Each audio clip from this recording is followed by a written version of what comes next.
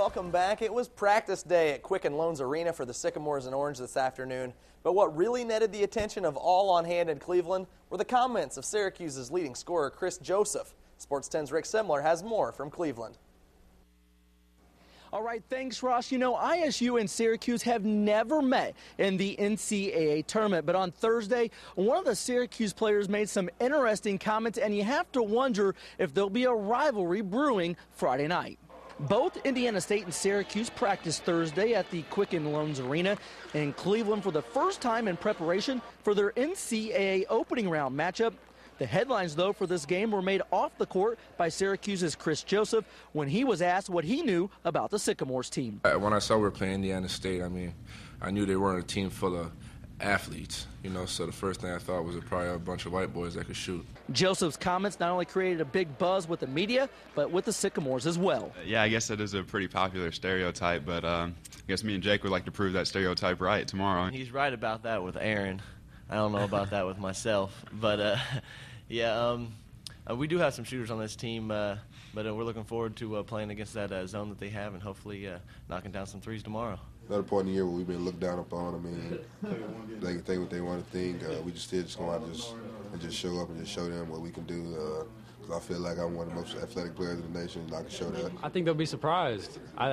Most guys look at me like a white boy, a shooter too. So it's whatever. I don't blame them for thinking that. I would probably think the same thing, but it's basketball, and they're going to be a little surprised, I think. Yeah, it's kind of soccer, but we used to it. Having Indiana State in your chest don't really mean anything to anybody. We're just going to try to prove it wrong. Many of the ISU players said that's just another example of how the Sycamore team is getting no respect. They said they plan to do something about that on Friday night. Now, a little over 2 weeks ago, when ISU won the Missouri Valley Conference tournament, many of the players said they got a bunch of text messages and phone calls from their friends and families congratulating them.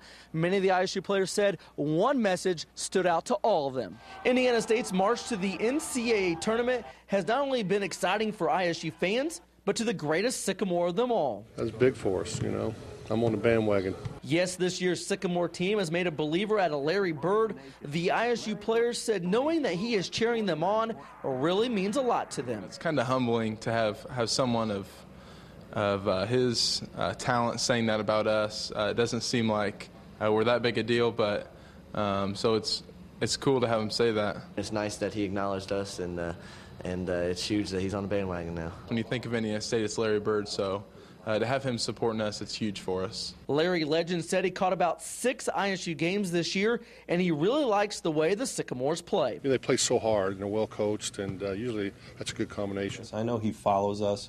I know Indiana State having some success is important to him.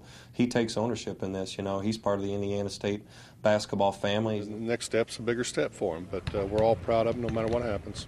ISU will go through one more practice here at the Cuse Arena tomorrow at 10 a.m. It's just a 20-minute workout, and it's their final preparation before they go for real tomorrow night, 9:57 p.m. against Syracuse. Reporting from Cleveland, I'm Rick Simler, Sports 10.